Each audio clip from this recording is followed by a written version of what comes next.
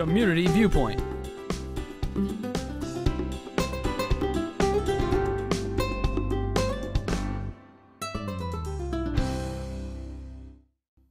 And welcome to another edition of Community Viewpoint. I'm John Pawlak, your host for this segment. Is that my name below? Yep, that's who I am. So we've got that right. So we have a special guest with us. Today it's getting warmer outside. We're spending more time outside, so we're noticing nature outside. Nature besides the pigeons, rabbits, what else we have out there? There's birds in particular. So we have the good fortune of having with us a gentleman that I've known for many years as the Birdman of Shoshone. If that doesn't ring a bell, he's the preserve steward of the Beatty property. If that doesn't ring a bell, it's Len Warren, who I've known for many years. Welcome, Len. Hi. And yeah, how many years have you been out there? This is my 8th year now. So you've led tours out there, walking tours out for the Amargosa Conservancy, haven't you, in the past? Yes, I've led bird walks privately for the Amargosa Conservancy, for the Nature Conservancy, for Shoshone Village, and I've studied birds for a science work out there this is my 8th year now. And I've got a new job now for the Nature Conservancy, and why I'm here today is to promote our Volunteer Day, which is going to be in Beatty, Nevada on June 12th from 9 to 1. Okay. So that's, what's that, a Saturday or Sunday? That's a Sunday. Sunday? I have to mention that you've got the perfect shirt on also, blending with the leaves, and it's an environmental color that I'm very aware of. But tell us a little bit about this Volunteer Day, if you will. The Nature Conservancy in Nevada it's a big thing. It's been involved with the state of Nevada for more than 30 years and helped to promote Red Rock Canyon, Stillwater National Wildlife Refuge, Ash Meadows. Yeah. And in Beatty, Nevada, we have a couple properties up there that are taken care of by Nature Conservancy. And in some cases, we need volunteers to help us clean them up. We're looking for people to help us pick up some trash along the Amargosa River up there. And also there's some invasive weeds that have sort of taken over one of our properties at the Torrance Ranch up there and need to be pulled. It's a lot of work, but it can be pretty fun with a bunch of people doing it together. And we're also going to build a couple of picnic tables to put out along the river that day. So if people are skilled at building versus picking up trash, that would be very helpful. I've noticed I go up through Beatty at least once a week, and all the salt cedars are in bloom right now. And I see the pink or the off-pink grayish flowers, and I say, oh no. Well, for the most part in Beatty, they've done a great job with this salt cedar removal. There's a couple sections that are left. Right, that's the Southern Nye County Conservation District. Right at the end, and thank you. And then, so the remainder of the river in the Beatty area has been tamarisk removed, and is a very important area for the Amargosa toad, which is a threatened toad that the community of Beatty has come together over the years, and the Nature Conservancy has helped in the process to create toad habitats to help this species stay off of the endangered list. So ranchers and miners and local citizens and Nature Conservancy and biologists with BLM and so forth and Fish and Wildlife Service have worked really hard to create toad habitats up there to help this very threatened toad, and they're breeding prolifically in these toad habitats that they've created along the river.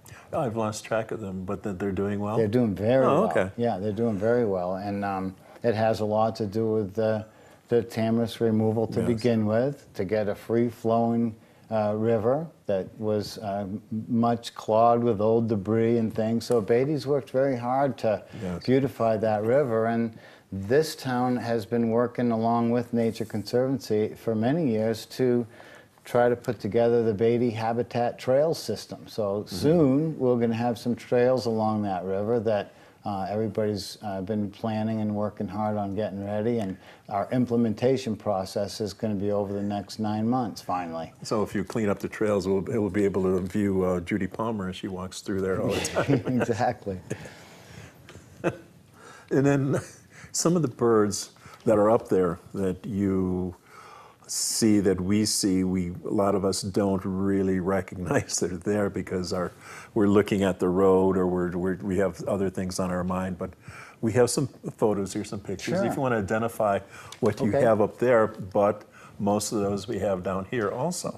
The majority of the bird set that ends up going through Beatty, Nevada, it has the same species are here in Pahrump. Here's an example. This is a female American kestrel, and this is the smallest of the true falcons. And they're cavity nesters, so they'll nest in a hole in a tree. Okay. And they take mice, small birds, rodents, grasshoppers, and you can actually help this species a lot by putting up a kestrel box. It's spelled Kestrel, and people who like to make bird boxes, it's a pretty big one.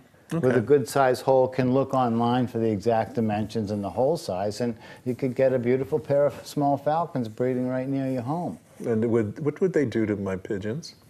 They're way smaller than a pigeon, so that particular bird would not help. You got to find me something bigger. Yeah. But what else do we have up here? Well, this one's a male northern harrier, formerly known as a marsh hawk. So when it looks like a harrier jet. Yeah, it's it looks like a harrier jet. Yeah. And they're marsh hawks, and they breed here in Pahrump as well as up in Beatty, Nevada, and in wet meadows and marshy type of areas. Ash Meadows would have a whole bunch of them. Ash Meadows would as well. Yes. Here's a beautiful male yellow warbler. Uh-huh. This is a migratory bird, so they spend their winters in Central and South America. Oh, nice. And fly up here, and they arrive in mid-April, sometimes early April, and they're currently breeding throughout willow areas throughout Nevada, really. Okay, cool. Here's a beautiful great blue heron. And I've seen, Brian Brown, I've seen one of those down over in Tecopa by the hot springs also. Yep, they're also here in Pahrump, Nevada, and this one I took a picture of up in Beatty along the river.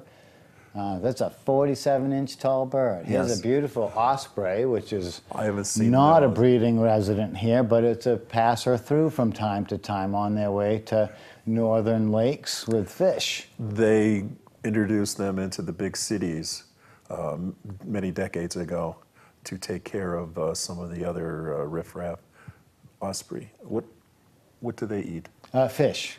100% fish. Okay, they must have been on the East Coast, and they nested actually on the sides of buildings too. These are the peregrine falcons I think you're talking about, where they did introduce the larger falcons to cities. Peregrine falcons. Okay, now it's coming Peregrine back. falcon. That's the one that'll take care of your pigeons for you, John. All right, but we can't get those here. Sure, we do get those here. Those are expensive. Yeah. Oh, never mind. Yeah, they breed up in Mount Charleston. Really? Yes, and they feed here in Pahrump on their travels through, and we also have prairie falcons here, which would take care of your pigeons as well. Oh, there are every now and there's a hawk or a falcon. Something comes up on our roof, and for a while the pigeons are gone, but then they go. Please don't go. Well, in airports, much of the bird problems are taken care of by professional falconers who bring a falcon and fly them around the airports and chase away flocks of birds, which can get caught in aircraft. That's better than those big bang cannons and stuff that they use to generally they have to use a combination of both because the birds just move from one place to another, but falcons can really help move undesirable birds out. The normal pigeons that are up there, when I come out, I bend over like I can pick up a rock. They see me and they take off because they know there's a rock coming.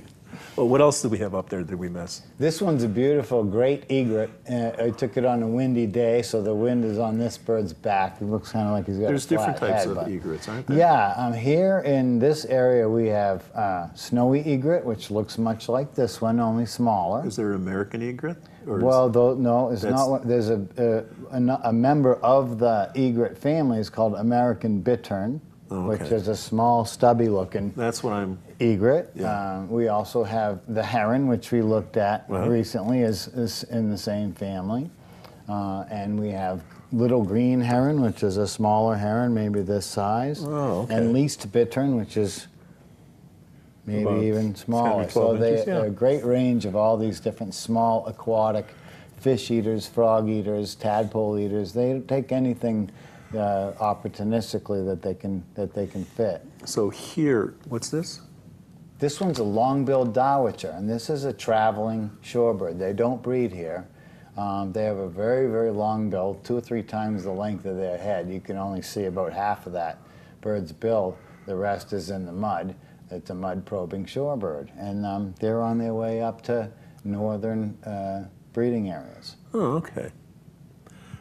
This is a beautiful eared grebe right here in breeding plumage. So in the wintertime, this little water bird is just a black and white or grayish looking little bird. In the springtime, they blossom into golden feathers around the face, and they have a beautiful bright red eye. They're a diving bird, so they'll stay underwater for over a minute sometimes. Yeah. Here's another beautiful water bird. This is a black-necked stilt. All these photos, by the way, were taken in Beatty, Nevada, up along the Amargosa River, which is where our volunteer day is planned for June 12th. Okay, let's run through that again. 9 a.m. to 1 p.m., and we'll be meeting behind the Stagecoach Inn. So again, June 12th, it'd be 9 a.m. to 1 p.m., and we'll be doing trash pickup, invasive weed removal, and building a couple picnic tables. So anybody who would like to come up to Beatty to help us along the river, certainly we'd see some of these birds. We'll have a nice half day outdoors and be able to see some of these beautiful properties that are up there as well. And you do tours, or do you take people up there from time to time? Yes, we do have an Audubon Society bird walk scheduled up there on May 21st. Okay, that's coming up really quick. Yes, too. and that's May 21st at 9 a.m., and we'll meet at the Stagecoach Inn as well. Okay. So anybody who would like to come and see some birds on May 21st, we'd love to have you and show off our beautiful Beatty Amargosa River. Great, we're out of time. Thank you, Len, for coming. Thanks, John. We're showing everybody how ignorant I am about birds. But we'll see you again next week. Peregrine falcon? Peregrine falcon. Yeah, okay. Bye, folks. Community Viewpoint.